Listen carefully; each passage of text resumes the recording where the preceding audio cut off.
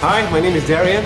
I'm Farouk. I'm Zaidi. And today we're at TOC-Aylezo Racing Academy. Siapa ni?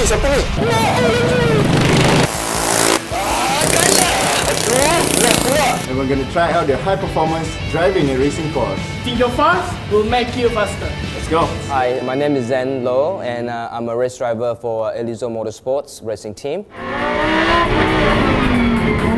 Welcome you guys to Tara. Today you will experience what a race driver will actually go through. Sakit. I don't want to be a race driver anymore. This exercise is to work on the neck, left and right. At first, I think this one is quite easy lah. Macam you have to lay down je. I thought race driver just drive a car. I've never knew like a real technique on how to exercise your neck. We now focus on the entire neck.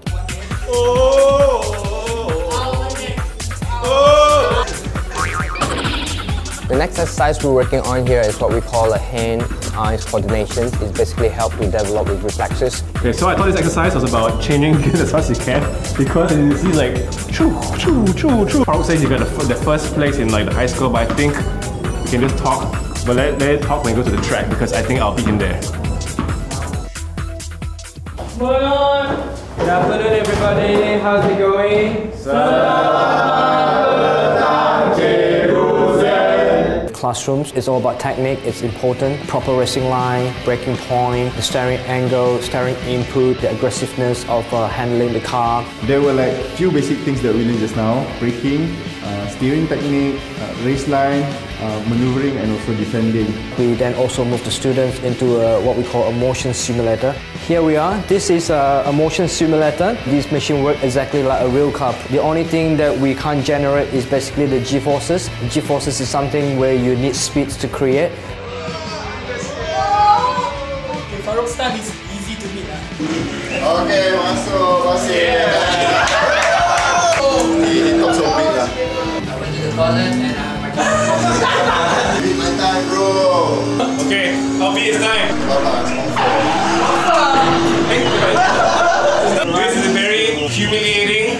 It's humiliating because he talks so big.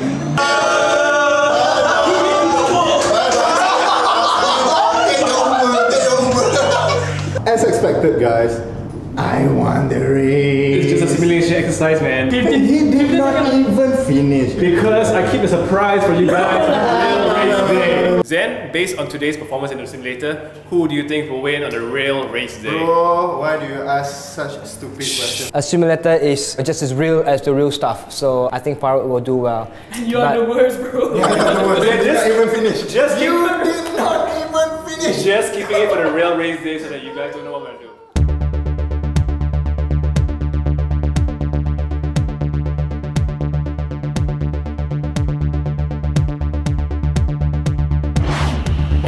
Alright, the race is starting. Hello, Zaidi yang diri simulator tak habis. Confirm aku menang. It's time to bring Zaidi and Farouk down. Ada hati nak jalan aku balik rumah lah, bro!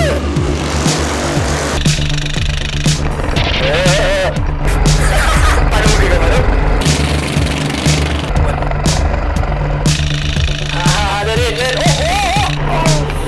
Dah agak dah. Let's take a lead now.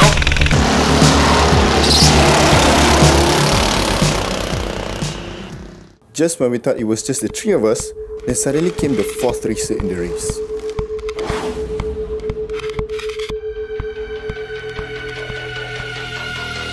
Siapa ni?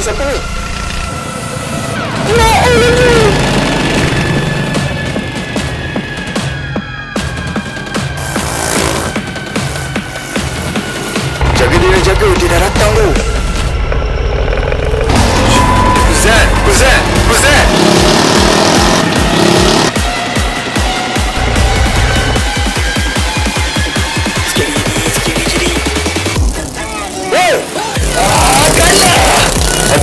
Last pula. I almost win, you know. Hey, siapa potong I tadi? Not me. Not you, Farouk. You. Bukan aku.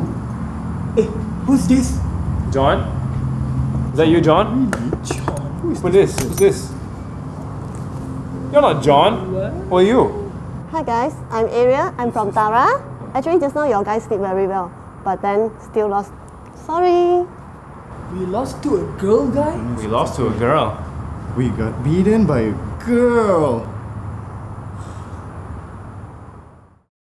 It was very, very intense from the gym session, the class, and then the simulator. The thing I learned the most is that you don't have to be super pro to be a race driver. The course is really good for those who are looking to get into a career in motorsports. I really recommend it to you guys. The twist at the end, the girl, really unexpected. Ini semua salah producer lah. They did not want us that they will be like another driver, and we thought it's a guy. Memang best lah, macam tak pernah first time main go-kart ni kan dekat Shah Alam ni. Pernah dulu study sini tapi macam tak pernah datang pun kenalah ni. Pengalaman ni memang pengalaman manis lah. You guys kenalah cuba datang sini, try sendiri. Memang best gila. Memang dia ajar berawal lagi. Buat fitness dulu, fitness jadi jatuh kan. Jatuh main bola semua jatuh. Tapi hari ni memang best lah. Pengalaman yang tak akan dilupakan.